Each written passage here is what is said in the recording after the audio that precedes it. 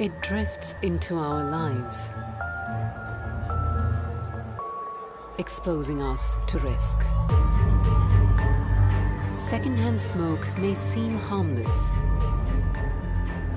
but it's toxic, and no one is safe. It's time to say no to all types of secondhand smoke.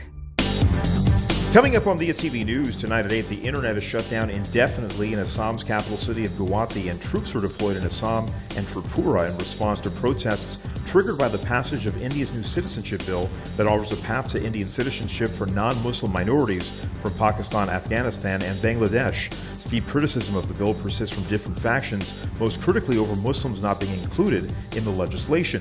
Indian Home Minister Amit Shah in response said, quote, "Muslims will not benefit from this amendment because they have not been persecuted on the basis of religion." An Indian-American attorney from Houston is suing Target after employees at one of the retailer's stores accused her of stealing a vacuum cleaner. Video evidence later proved that a man stole the vacuum and not Annie Banerjee, who filed a federal lawsuit claiming discrimination. Target has apologized for the incident.